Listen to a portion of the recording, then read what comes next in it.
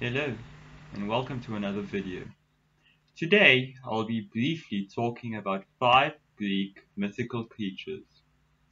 No particular reason as to why these 5, but no one is giving suggestions, so I need to choose my own topics.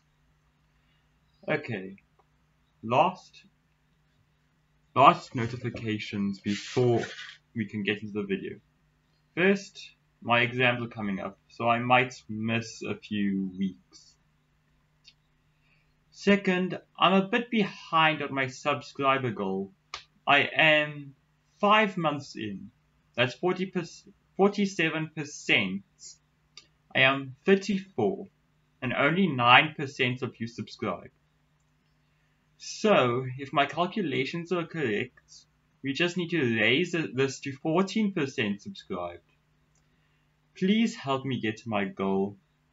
Okay, now with all the end notes brought to the beginning, let's get into the video. Number 1. The Cyclops. Meaning round eye. Strange, but okay. They were giant one-eyed monsters. They were wild and lawless, with neither social manners nor fear of the gods. Which is really quite something, since one of the gods has a literal lightning bolt as a weapon. They, the Cyclopses I mean, were considered the sons of Uranus and Gaia. The Cyclopses were the workmen of Hephaestus, whose workshop was in the volcanic mountain Etna. One well-known Cyclops is Polyphemus, apparently meaning abounding in songs and legends. Mr. Phoebus was the son of Poseidon, and was encountered by Odysseus in his travels. If this gets more than one request, I will tell you the story. Number 2. Satyrs. They are creatures of the wild, part man and part beast. The classic satyrs were associated with the god Dionysius.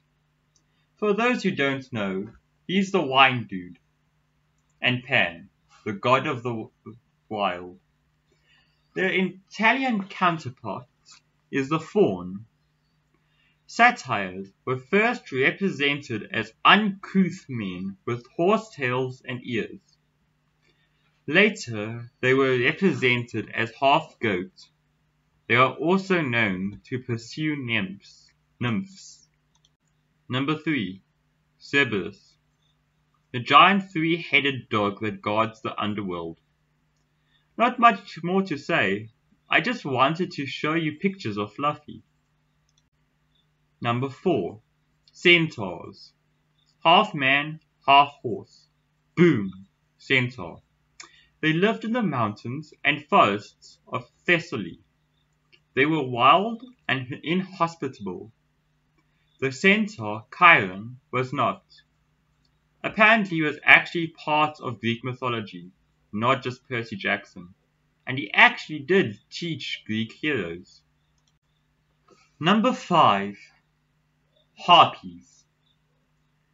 Mythical monsters in Greek mythology were the previous version as wind spirits, and another as pretty women with wings. Of course, this was before they became ugly, just as we know and love them today. They are often agents of punishment. They abduct people and torture them on their way to Hades' domain. They were employed by him as a form of punishment. Thank you for watching. All my usual requests have been moved to the beginning. So, goodbye. Probably see you next week.